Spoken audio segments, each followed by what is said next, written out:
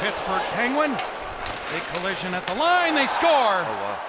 Right Wow. back into the slot, and a quick shot from Evan Rodrigues, who played his first game yesterday since asking for a trade. So now he's in consecutive games and he wants out of Buffalo, but he gives them a 1-0 lead here. Well, an end-to-end rush, basically. It's a total broken play. Yokoharu again gets it in down low. Rodrigues looks out front, and it's in. How does this end up in the net? It bounces up off Howard's goal stick. You can't have any more bad luck than this. Boy, he may be rethinking God. his trade request. 2 Oh, goals God. in one night. First 2 of the season.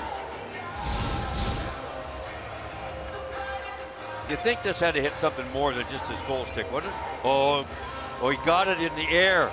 He picked up his own rebound off of Howard's blocker, and on a second chance, you'll see that first replay right there.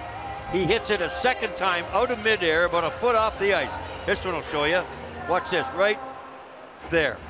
He gets it, it banks it in. It almost went off his arm too, and it's 2-0 Buffalo just like that.